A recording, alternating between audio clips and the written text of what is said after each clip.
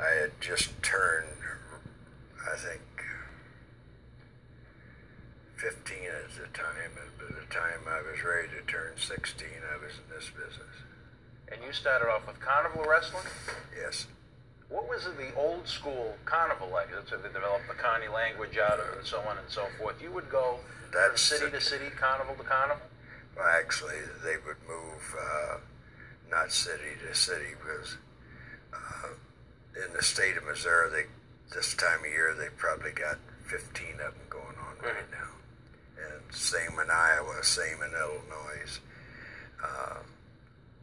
But when you're there, you're taking on all comers coming in out of the audience. So you better know a little bit about what you're talking about, because you darn sure don't get paid when you get beat.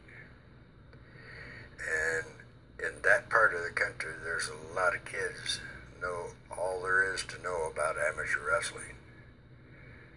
So you learn a few things that you can pass someone out or make them tap out real quick, or you get your butt kicked and you don't get paid. Now, were you the actual wrestler in the ring issuing the open challenge, quote unquote, to the audience, or were you the plant? Both ways. Both ways. Both ways. How did, you did a lot of farming being out in the Midwest after you left school, how did your work in farming lead you to meet the Zabiscos that got you involved in the wrestling? Well, I planted their crops one year and harvested them, and by that time I met Gus Karras, who was only like less than 20 miles away in St. Joe.